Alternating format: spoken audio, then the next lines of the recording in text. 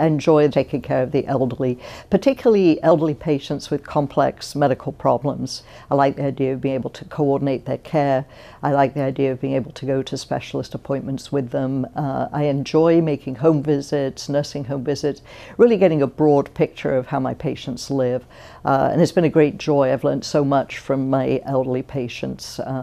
Always like listening to their stories, listening about what they used to do when they were younger. Had some very interesting patients.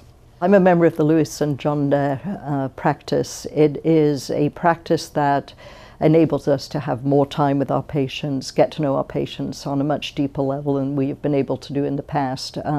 We really consider ourselves to be the patient's advocate and support in all areas of their medical care. And I think the biggest luxury actually for all of us is the fact that we have that time available to do so.